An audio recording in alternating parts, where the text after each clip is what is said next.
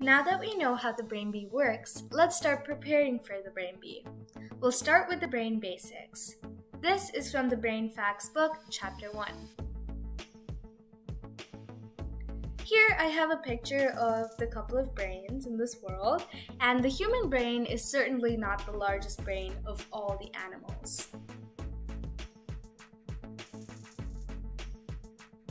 The human brain is probably the most evolved and complex brain out of all the animals in the previous slide. Our brain is certainly not the biggest out of all the animals. Then what makes it so special? The answer to that question lies in the brain's complex structure.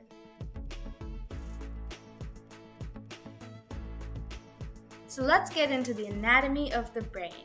I know that this might be a review to a couple of you who had Mrs. Boots in 8th grade, and this might be completely new to the rest of you. So let's start. The cerebrum. The cerebrum is the largest part of the brain. It contains the parts of the brain that are important for executive function, like making decisions, what to eat for lunch, memory, remembering what to write on the AP Psychology test, and perceiving the world around you, seeing your friends. The cerebrum contains of 4 lobes. The frontal lobe, which is in the red right here, is important for thinking, planning, and organizing. The parietal lobe is important for attention, language, and senses. The occipital lobe for vision and color, and the temporal lobe for language and memory.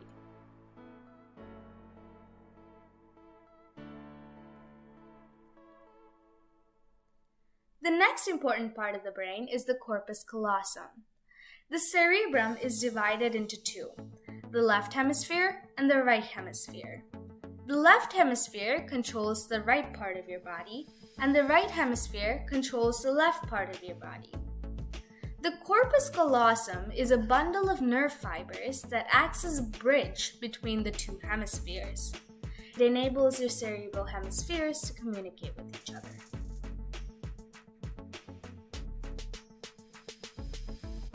Next is the cerebellum. The cerebellum is split up into 2 hemispheres as well.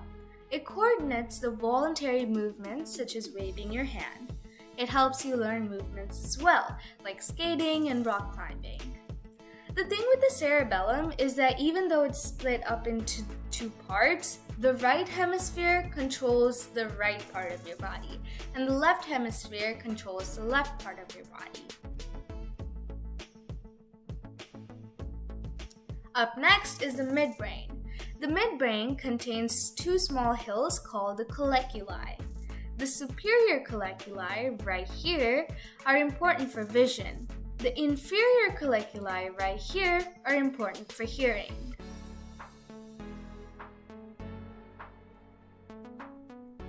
Next is the hindbrain.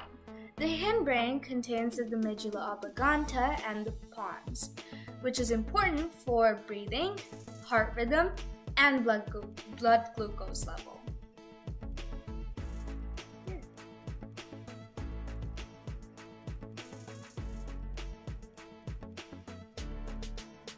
Now that we know the basic parts of the brain, let's get into the communication inside the brain. Neurons. Neurons are the basic unit of the nervous system, and they're messengers of the nervous system. Can you guess how many neurons are in the brain? The answer is 86 billion neurons. Myth.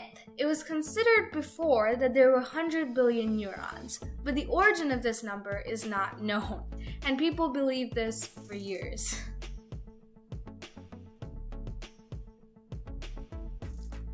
The neuron structure. So here I have a picture of a neuron, and let's start with the dendrites. The dendrites are these little branches that extend outside of the cell body. They help collect information from other neurons' axons, which we'll learn about in just a second. The cell body contains the cell's nucleus, which of course contains the neuron's DNA. The cell body is also known as the soma.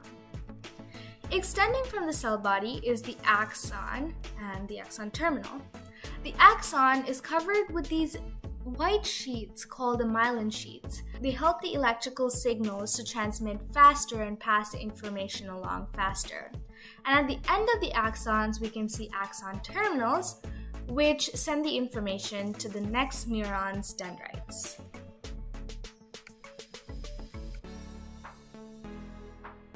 Neurons have two methods of communicating, electrically and chemically.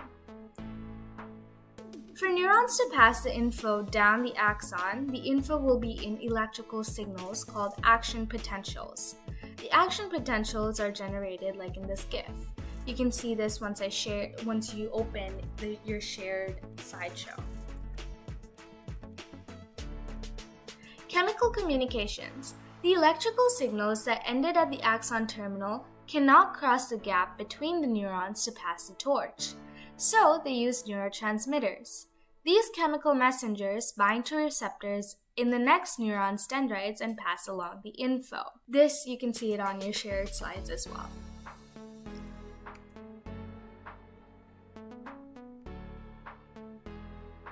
Synapses. Synapses are the junction points where two neurons communicate. They have a dendrite of one neuron and an axon of another neuron.